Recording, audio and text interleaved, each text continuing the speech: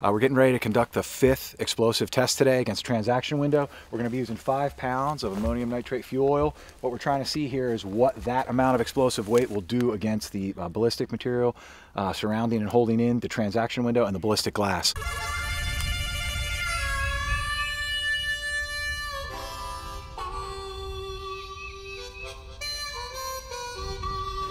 Fire in the hole!